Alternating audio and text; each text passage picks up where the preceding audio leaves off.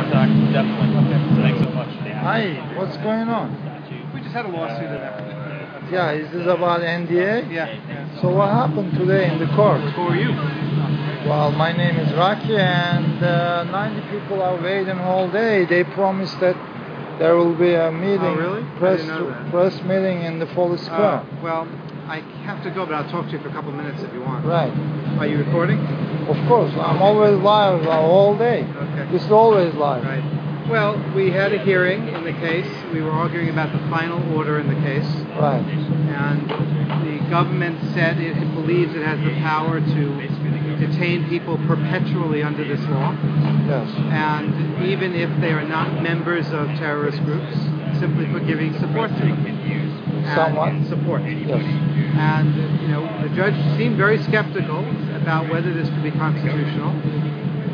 We made it clear that it's a statute that regulates speech. It has to be deemed illegal. And the judge, seemed very understanding of the constitutional problems in the law. And she said, are you saying to me that you have the power anywhere in the U.S. to put people in military custody? And the government said yes, under this law. And the judge looked very skeptical of that.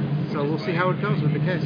When do you expect the decision, the case? Probably in about 2 weeks, I would guess. Final? Yeah. And then we'll see what happens. What's your, 90%? I can't say.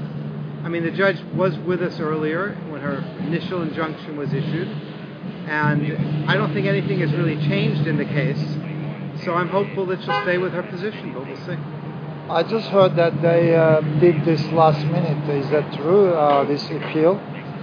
Today? Why today? No, they appealed the original order that she entered, the preliminary injunction. They did that just to make sure they don't lose any rights to appeal later. But once the judge enters an order here, and if the government loses this case, they'll appeal, and that'll be the actual appeal. So what they just did doesn't matter that much. But it does show that President Obama is trying to keep this law, and he's not letting it go. Do you think he's trying to get this passed after the elections by this? I think that after the elections he won't push it as hard. We'll see what happens. I don't know. Do you think you get a lot of support to fight this law in the right and left? We had a whole coalition of conservative groups join us. That's a good thing? Yeah, very good. Yeah. Okay. So if you don't mind, I'm sorry, but I have to leave. But last thing, are you involved in Occupy too? Or I'm not involved in Occupy, no.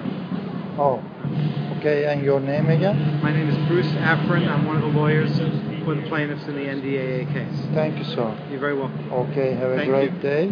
Sorry we didn't see you earlier. And thank you for your help to fight the injustice in this law. My son Sam, who's been working. Hi, Sam. How are you?